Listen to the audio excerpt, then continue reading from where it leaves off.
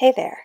For the next couple of videos, I'm actually going to do something a little different. I recently returned from a Coven retreat with my working partner slash Coven sister, and during which time we went ahead and recorded a conversation we decided to have for the explicit purpose of putting up on my channel about working together in Coven, about the experience of coming from two distinct, strong, personal practices and having those meld together over the course of a year to create a strong group practice. Since all told, this conversation was fairly long, I'm going to be splitting it up into a couple of videos. Therefore, without further ado, welcome to the conversation at the Coven retreat. I hope you guys enjoy. So thank you for inviting me. It's so delightful to join your famous YouTube channel. I've been hearing, I'm not on YouTube. So famous. I am not on YouTube, but I've been hearing about this from her, and I've watched several of her videos, and I'm so supportive and excited about it, so yay. Thank you for having me on. So my story is I have been practicing for about 20 years. I quite literally fell into witchcraft in college.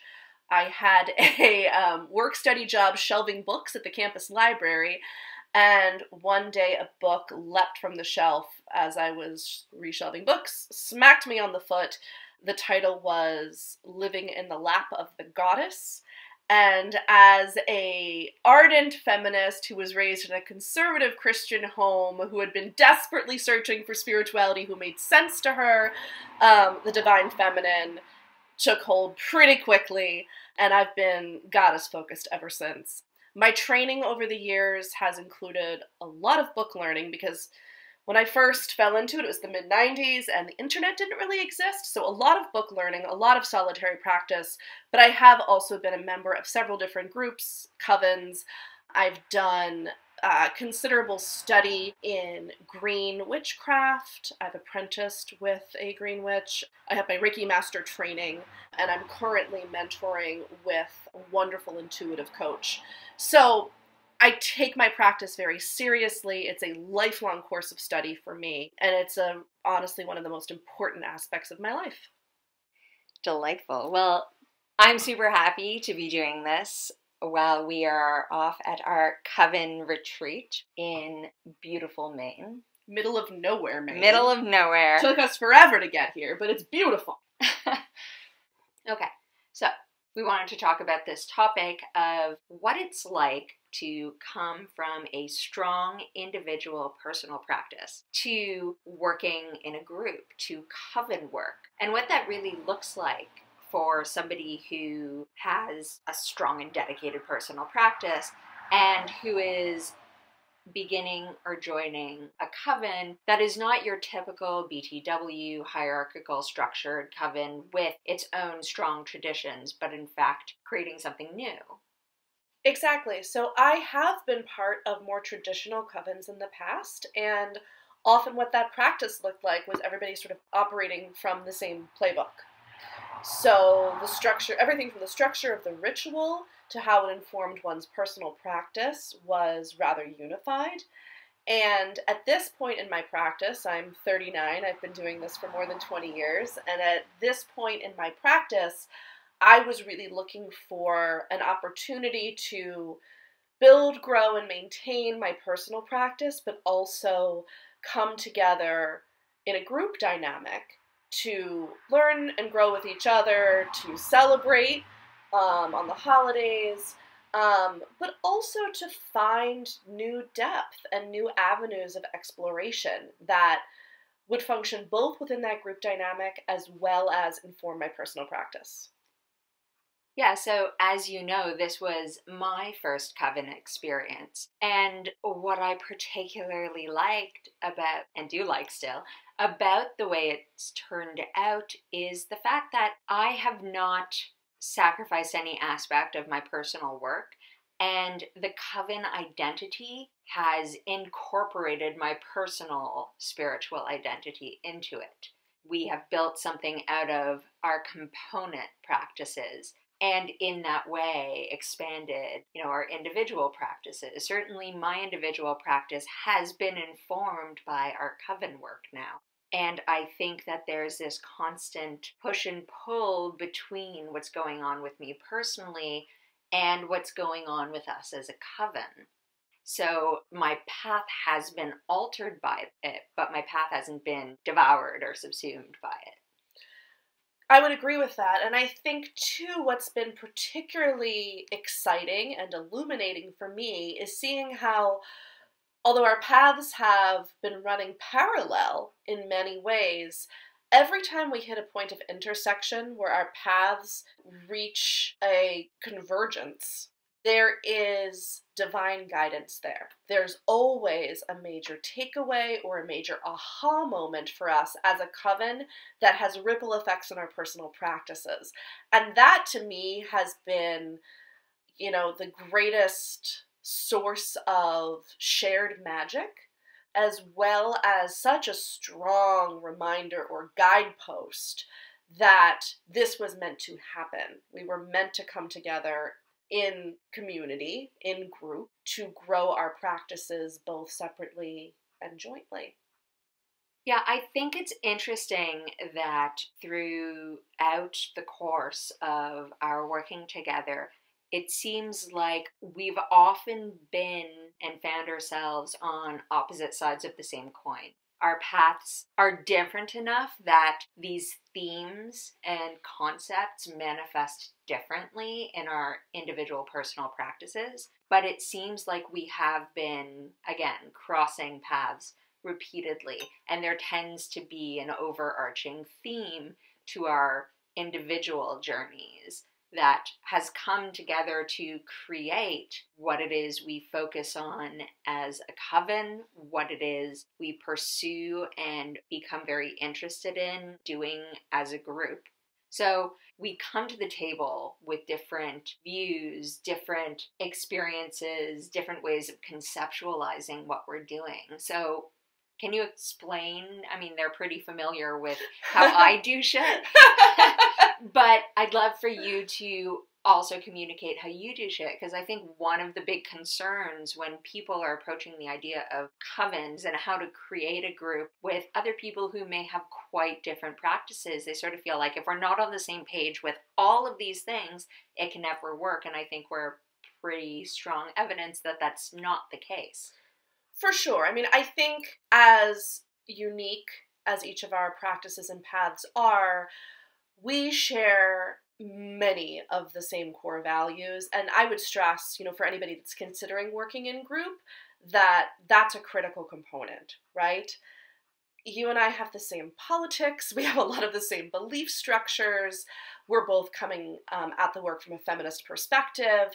There's a lot of shared ideology and ethics that, for me, would have to be there to be able to work magically with someone else. Mm-hmm. That's just a non-negotiable. There's certain things that are non-negotiable, right? Yeah. So for your subscribers out there, that's one thing I want to just kind of lay down as a foundation as to why this does work for us, mm-hmm. is that at the core of what we believe in, we have shared values. And I feel like that's incredibly important for anybody that's willingly stepping into a situation where you're going to make magic with someone else. It's very, mm-hmm. obviously intention is all, and it's very important to believe in the same things from a core value standpoint. So, but again, I think that, yes, I fully agree with that. I also think it's important to distinguish between core values, core beliefs, core interests, and mechanistic details, particular perspectives, where I think a lot of people get hung up when that isn't really, I mean, it's useful from a personal development and an intellectual standpoint. It can be really handy, and developing your own paradigm by which you believe things are operating and you think you can make your work more effective using these paradigms, that's great. But the people you work with don't have to share the same mechanistic viewpoints. Correct.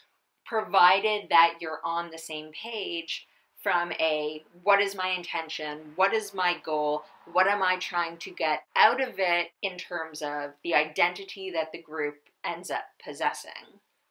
I'm shaking my head vigorously. You can't see that, but I'm doing it. I agree. She means nodding. I agree very much with what she's saying there. From a mechanistic standpoint, her approach, as you know from following her videos, is, I refer to her as a master crafts person. The craft that she brings to the craft, haha, pun intended, is really at the forefront of her practice. It's very, very important to her. The tools that she uses, the approach that she takes, the specificity and intention that she imbues into everything that she creates and crafts as part of her practice is hugely important to her. I respect that tremendously. I benefit from that tremendously, and that she brings a lot of this into circle, which, she is a master craftsperson. I am a master appreciator of good craftsmanship. I'm more like, to be completely honest with you guys, I'm much more likely to buy something and use it in my practice, or forage it, or get it from another source. The actual creation of the thing is not as integral to my practice as it is to hers, but because she loves to create and I'm such an appreciator and enjoyer of that, it's actually a really wonderful thing. Match made. It is. It's a match made in heaven. It's sort of like, yes, because I really love artisan things. I would say in a similar way where we sort of diverge, she is incredibly intentional and thoughtful, and I would say pretty regimented in how you approach your practice on a day-to-day basis.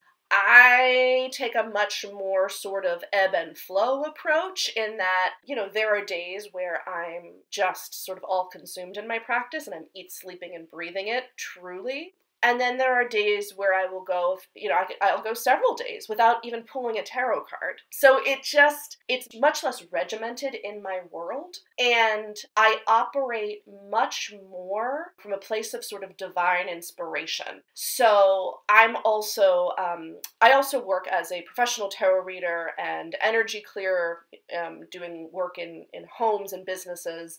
And I'm also a medium. So for me, when spirit comes knocking and says, hey, you're being called to do X, Y, or Z, I leap and go do it.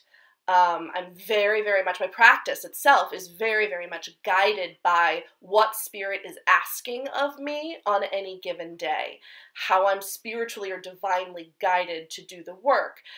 That is the structure of my practice. And so it looks very different day to day, depending on what's being asked of me. For me, my practice is very much being of service to the greater good. So if someone comes to me in need and it feels aligned to me, if I check in with my guides and I feel like, yes, this is in highest and best alignment for me to go be of service and to help this individual or this family, I will go do it. Because it feels much more like a calling sometimes than a practice. And the mechanical details of that ebb and flow and change and evolve based on what spirit is asking of me at any given time. Is that what you were getting at? Yeah, that's great. And actually, again, it brings up a really interesting point that you are clearly, of the two of us, much more, and have been since I've known you, much more comfortable with the intuitive leap, with taking a message and running with it, with what some people would characterize as faith and willingness to be open. My particular analytic perspective, in many ways, developed within my personal practice as a response to the fact that I have a very hard time making that leap. So, having spent some time now working with you, I can draw from your capacity to do that and have, as a result, become much more comfortable with moving in that sort of direction. It has really served to help me figure out how I really feel and think about some of these things. there is a great deal that you do and a great deal that you incorporate and focus on that is a core aspect of your practice that is not something that belonged within my personal practice. And over the time that I've known you, I have softened a lot of those boundaries. And again, not because it required giving up on an analytical approach, but rather because I learned how to really appreciate the significance of something without having to understand the details of how it comes about, why it is, right? I learned to make larger intuitive leaps with you, and that's something that I've brought out of our shared practice into my own practice.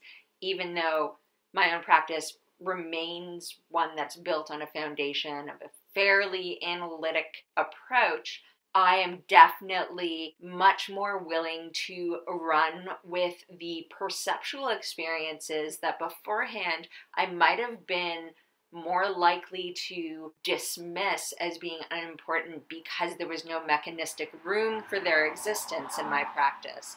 And now I don't dismiss them, even though mechanistically I don't have an explanation for why I experience the details of what is going on.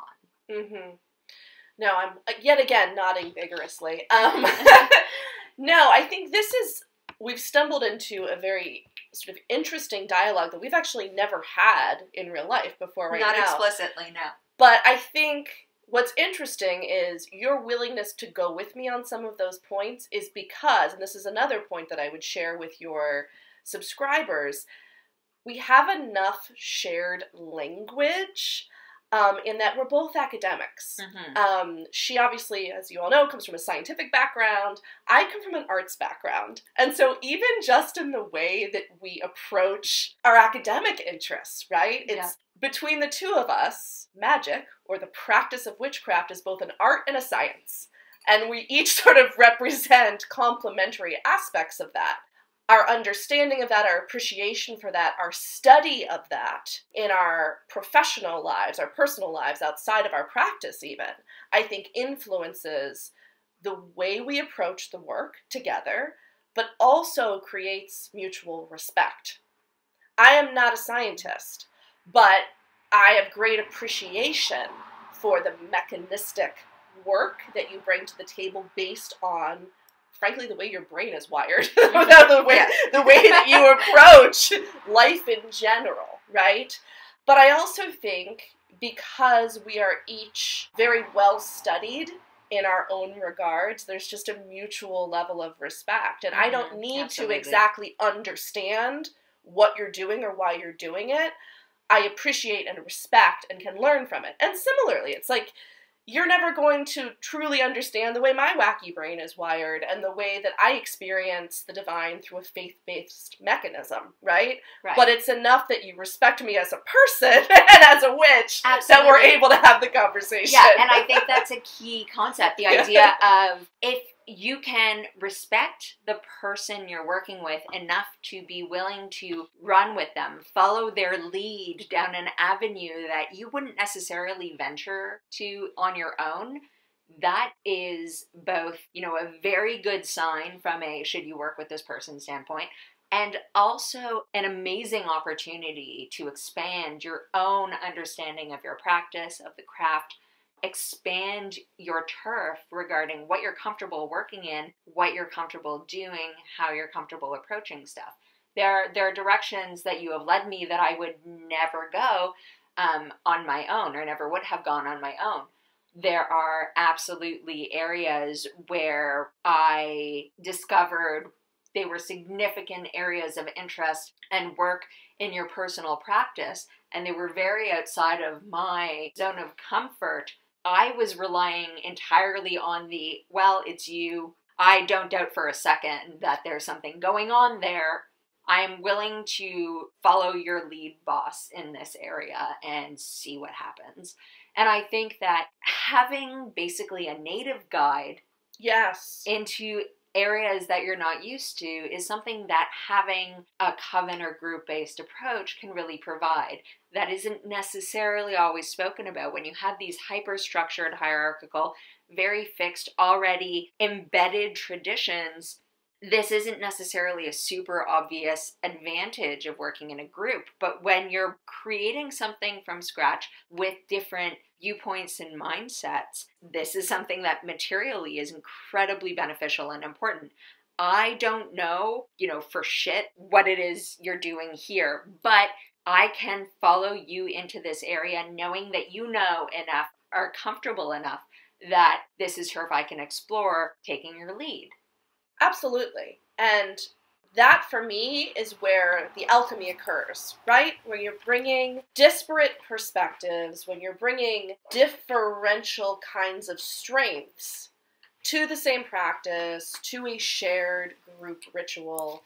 And, I always sort of default to the tarot archetype. So for me, it's the Lover's card, right? It's this integration of disparate pieces of what turns out to be one whole. And that's the other interesting thing, is that we're on retreat right now. It's been about almost a year since we've been working together. And when we first started this journey, it was pretty amorphous. We kind of weren't really sure what we would really be focused on. We knew we wanted to be in community and in shared ritual, but beyond that, we really weren't sure what the through line was going to look like. Yeah. It's taken us nearly a year, and it literally, truly happened today. Yes. So retreat has just been a shit show of sort of significant events that have thrown both of us for a loop, where, that moment when you look back and you're like, okay, here's what it feels like. It is a spiritual equivalent of getting to the end of an Agatha Christie novel, where now all of a sudden you can look back and you're like, that was a clue, and that was a clue, and that was a clue, and here was a red herring, and that was definitely a clue. And now that you're, the hindsight is 20/20 because you know who the god is. Right. Right. Right. And so we had this moment today of realizing we have been being guided down a shared path the entire time, and most of the time it felt like two disparate paths that would occasionally converge. Mm-hmm. But in truth, where our group work is really being directed, and we now have plans to rededicate our group work which is essentially the year anniversary, toward this shared purpose that, frankly, is a perfect marriage of art and science. Yes. And the way we're talking about it, even just earlier today as we were brainstorming key words and themes that are going to be integral components of this new circle, even the way that was happening was this perfect blend of art and science. So it's really exciting. We never would have gotten to this point had we not taken the journey that we took. Yeah. Right? And so, again, we've been working together for a year, and over the course of that year, we've worked together regularly for Circle. At least twice a month. And basically for the entire evening, we have spent a good chunk of time together. And over the course of that year, we didn't necessarily have a master plan. Things were just sort of happening. We were getting to know one another. We were letting our paths carry us, and where we intersected, we intersected. But I think that's also an interesting point. There's a fundamental difference between jumping into a tradition and then creating something new with somebody else of like mind or a group of like mind. And it's the kind of thing that matures organically. So the idea that you have to come into it knowing exactly what you want your group to be, or knowing exactly what form it's going to take, that is not necessarily always in the cards, and there's nothing wrong with just being like, okay, here's what's going to happen. We're going to get together, we're going to talk about our paths, we're going to circle, we're going to do this kind of ritual, we're going to celebrate this sort of holiday, and, seeing what comes of it. Now looking back, we can see all of the little components that came together to create what is going on now. But there was no plan regarding where we wanted to end up. There was only like, here's what I want to experience when we get together, and where we go is something that will happen. Right, and I think I might have been a little more comfortable with that from the get-go, in that I do tend to operate on, well, divine is going to guide, right? We're going to ask for guidance, and divine will come through and sort of direct our hand, I will say, too, having been part of more traditional covens in the past, one thing that always felt a little hollow to me was that sort of coming to the table with, all right, we've scripted out the ritual, this is what we're going to do and say when, and this is your role, and this is your role, and in a larger group, and when you are operating under a more formalized tradition, I understand why that's the case, but it wasn't for me. In the same way, growing up, the Christian church wasn't for me. And I sat there every Sunday and kept waiting to feel something and never did. That was often how I felt in previous covens, where, well, this is what I say I believe, I should be feeling something, but this doesn't actually feel authentic to me. And because we gave each other permission to just show up in our authentic selves, here's what's going on in my practice, here's what's going well, here's what I'm struggling with, will you read for me? Like, how would you like to celebrate this holiday? Here's what I've done traditionally. What have you done? Let's come up with a new tradition together. It was so organic and so in service to the work we were doing that it became a support and sort of almost like added nourishment to the work we were already doing versus something that pulled us from our paths or pulled or distracted us in any way. It was much more value added than it was separate.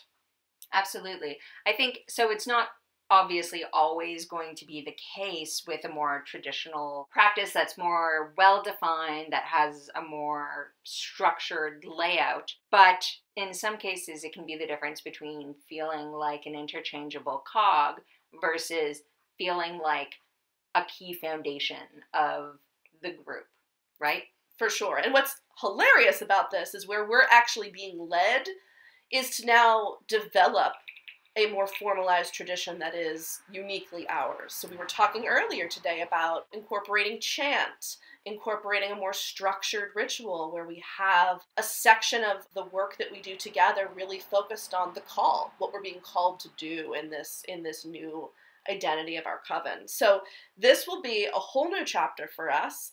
It's kind of ironic that we started from this very free-form place thinking that's what we wanted, and now we're actually being directed more into a formalized structure, but it's one that's uniquely ours. It's one that we are scripting based on what we've learned over the past year and what's been divinely revealed to us. The other thing is the level of organic, unstructured practice that we share together is much less structured than my personal practice, right? I have obviously unlimited flexibility alone. I can do anything I want as a solitary. And as a solitary, I gravitate towards a certain kind of structure. And it's one that's based upon engaging in actions, engaging in spoken words. And one of the interesting things with our practice when we circle together is how little focus there was on not just the specific overarching structure, but on specific ritualized actions or specific ritualized words. We don't vocally cast circle. We don't vocally invoke deity. We don't vocally do many of these things. We're both sort of working independently in circle, and with a few exceptions where we have a particular ritual goal that involves saying something out loud, by and large, we're sort of both working in tandem silently together, which is even quite different from my own personal practice. And so now we're moving from what is much more free form and less structured back into closer territory for me. It's funny that you bring that up because our shared rituals are much more structured than my own practice. Yeah, of course they are. Fucking artists. No, right? Right. I know, it's so funny.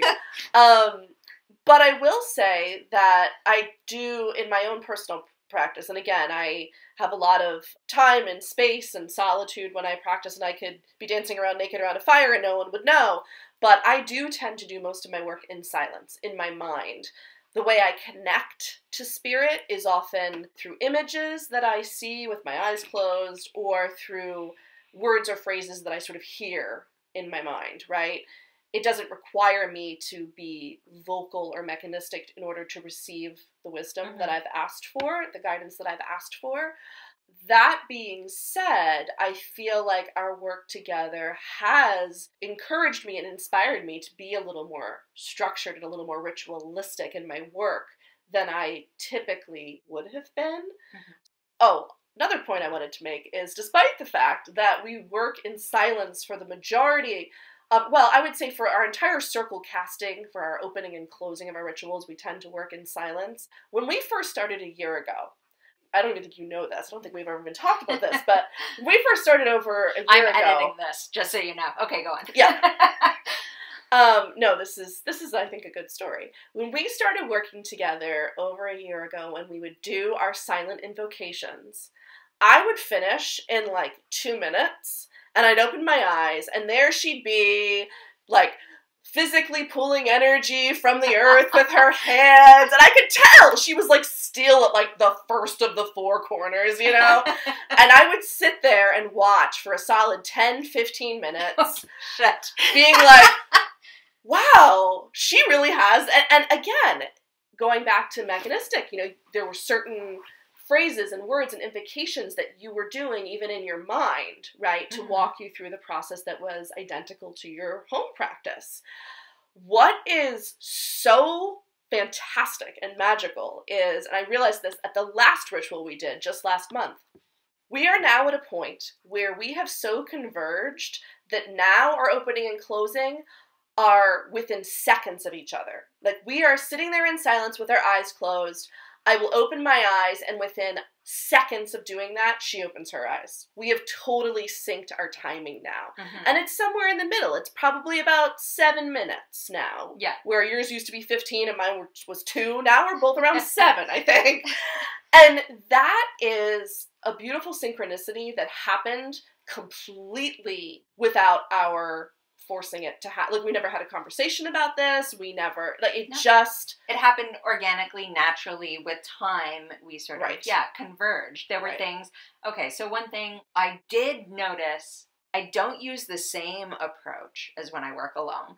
I don't have to sacrifice the stuff that's important when I work alone, but it is a slightly tweaked, slightly different version that I use when I am in circle with you. There are different things that I focus on specifically, and part of that is also feeling like there are specific tones and concepts that I feel work better with us together in circle, right? There are things that I will do when I'm alone, but I don't feel the need to do when we're circling together. Even our approach to sacred space, the geographic layout of what we're constructing is different when we're working together than working alone. And so the brackets, the supports that I sort of use when I'm building sacred space with you are different now.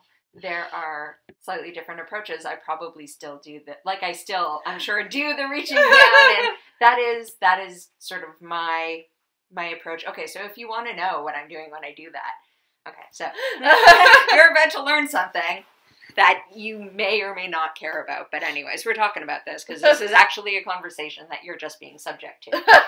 So actually what I'm doing with that is the way I call sacred space, the way I build a circle. Do you remember we had that conversation where I do this sort of realm jumping? Yes. Right. So there's like reflected me, right, in this sort of alternate astral mental realm. When I reach down and pull up, I feel resistance when I pull up, almost like there are little webs attached to my hands, right? So I sort of reach down for that energy and pull up. And in my mind, I'm simultaneously doing that in the astral realm.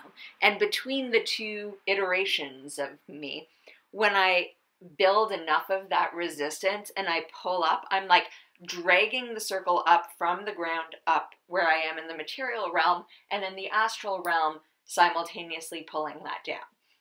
So I'm making like a split sphere between the physical and astral realms. And I feel it as a physiological sensation. But that's why I do this like sort of floating hand thing by my sides where I reach down on the exhale, and on the inhale, I draw up. And there's so much synchronicity here, because my practice of how I raise energy is actually kind of similar. And we've never really talked about this, but I operate through a chakra system. So I'm pulling up energy from the center of the earth through my chakra system, starting at the root. And I also experience it as a physical sensation. So as the energy is moving through my body and it's spiraling around each chakra, I actually feel that energetic pull. And for me, and again, so much of what I do is third eye work and crown chakra work. When the energy reaches my third eye and my crown chakra, typically the physical sensation of it is so overwhelmingly strong that often what happens is my whole head tips back with it. Mm-hmm. And then it explodes out the crown chakra, and that's what creates my sphere, my protective sphere around me. So again, different approaches, but actually sort of a similar end point. And the fact that we both experience it as a physical sensation is a shared practice that we've actually never even talked about, but have been doing all along. Yeah. And in fact, that reminds me, I will be at some point making a video on the somatic manifestation of spiritual experience. Of course she is. Of course she's going to do that.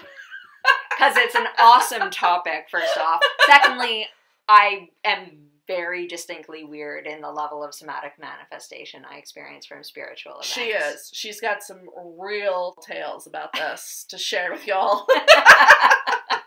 I should probably sit in on that one too, just so I can be like, yeah, I remember when that happened. Yeah. That shit was really weird. Yeah. There's going to be some oversharing possibly in that one. No, but that's a super interesting topic. Mine is a lot more mundane. You know, typically for me, I'll get a headache or I'll feel really depleted, like I need to be sort of fed, you know, or I'll need rest. But the great spiritual crafty hangover. Totally. I've totally had those. Most recently, there was a night, I guess it was a month or so ago, I ended up giving 19 tarot readings in one day, which I thought I was totally fine. And then I stood up to leave, and it was as if I'd had 4 bottles of whiskey. I was so messed up, and I needed to go for Reiki and do all kinds of things to sort of replenish myself. But my experiences in that regard have been a lot more typical, whereas hers manifest in the most unusual ways I've ever seen. Truth. Yeah, it's a special experience. Sorry, I'm just refilling wine glasses. Important. It is key. Critical importance here at the Coven retreat. And I think that's a pretty good place to cut it off. As ever, I welcome any questions or comments you may have, and we'll try to get back to you in a more or less timely fashion. I hope our little exchange was insightful, maybe helped provide one perspective of how groups can come together and what's important in forming one. And of course, until next time, I wish you a most wonderful day.